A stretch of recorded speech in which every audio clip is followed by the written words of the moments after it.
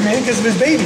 All right, who you got, Coach? We got Coach Mena warming them up right now. Yeah, Coach Mena's warming them up, and then this morning, you know, we got a group in of about 7 states this morning in this 22-man group. We got guys from Michigan this morning, Ohio, Florida, Colorado,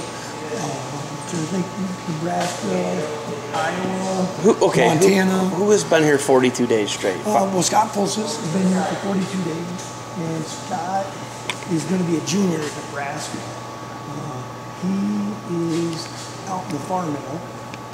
Okay. And then Nick Casperson was just third and third at Fargo this past week. Stretching out here in front of us? Yep, stretching out in front. He was third both styles. What weight? He 170 in Greco, went up to 182 for freestyle. Couldn't make that second weight. Yeah. I don't blame him.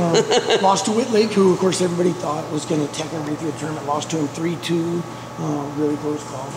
And we got Kyler Reed. He's in here. He was fourth in state as a freshman. Bjorn Schroeder in the back is a two-time state champ from Montana.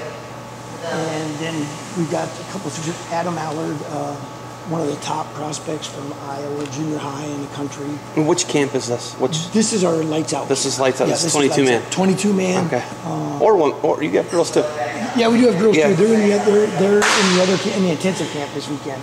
But everybody that's in here right now is either a U state champ or high school state place winner. So they got to have credentials to get into that one. I mean, not necessarily the credential you can get in, but only the people that are really serious about it really do it.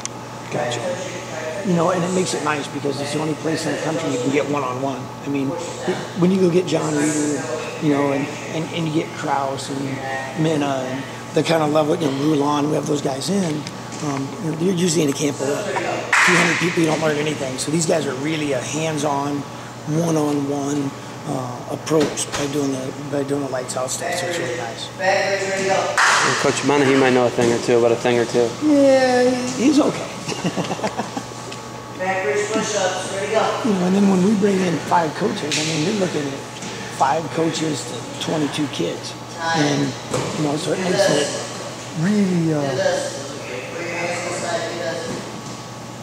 good. This is how you stretch out your wrist. And then 3 of the guys, actually 4 of the guys in here are ranked in the top 20 in the country by flow. So, you know, definitely some really high quality kids in the room for sure. Do this.